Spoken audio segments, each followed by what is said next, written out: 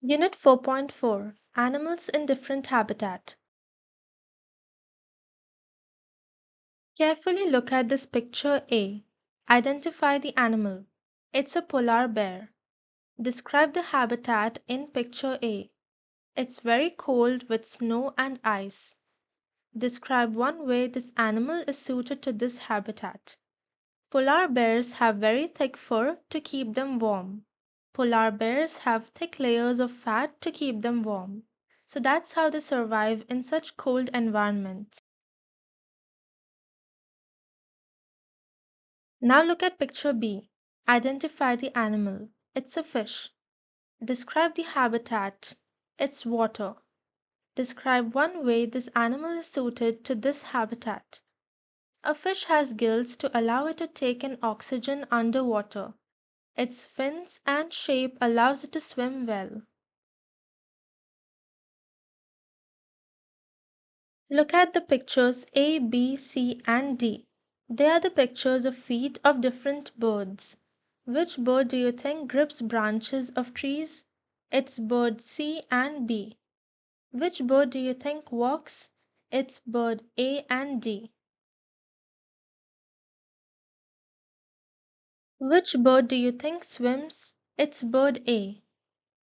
Give an example of a type of bird that swims: a duck, swan, goose, or other water birds.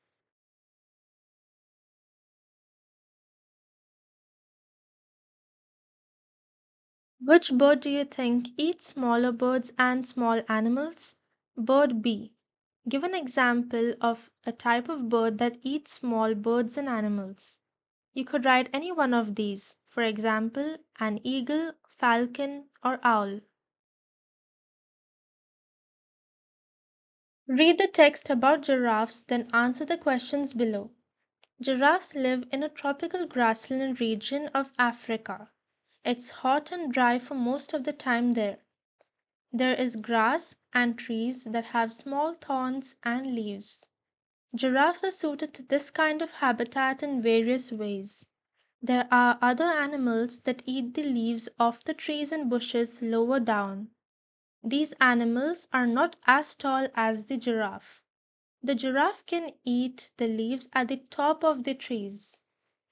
A giraffe has a very thick and long tongue with which it can curl around the branch and pull the leaves into its mouth. A giraffe's mouth is covered with very thick skin, so the thorns don't hurt it.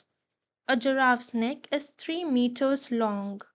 A giraffe has a very large heart because it has to pump blood all the way up this long neck to its brain. Describe the habitat the giraffe lives in.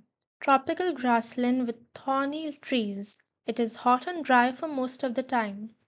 How can the giraffe reach the leaves at the top of the tree?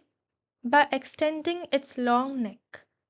Describe 2 ways in which the giraffe can eat leaves on thorny trees. A giraffe has a long, thick tongue to curl around the branches to bring the leaves to its mouth. Its mouth is covered with very thick skin to protect it from the thorns.